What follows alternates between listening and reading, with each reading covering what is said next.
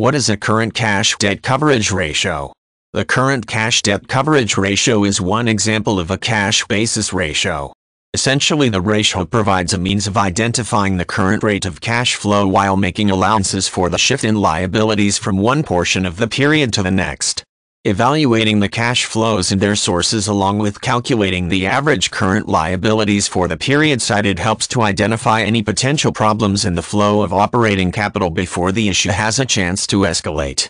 Part of the beauty of a current cash debt coverage ratio is that it takes very little to calculate the figure as it applies to a given time period.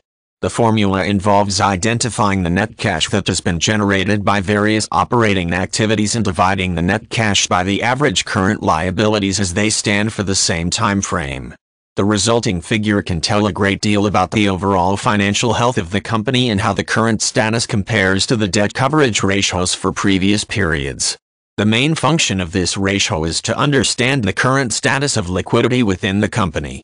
Unlike some of the other calculations of ratios used in other accounting formulas, the current cash debt coverage ratio does not take into account any type of year-ending balance. The focus is on a specific time period, usually most recently completed periods such as a month or quarter.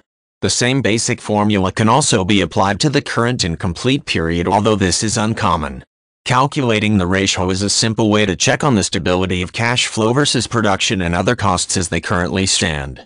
When there appears to be a drop in the ratio in comparison to previous periods, this can serve as a signal that something is amiss.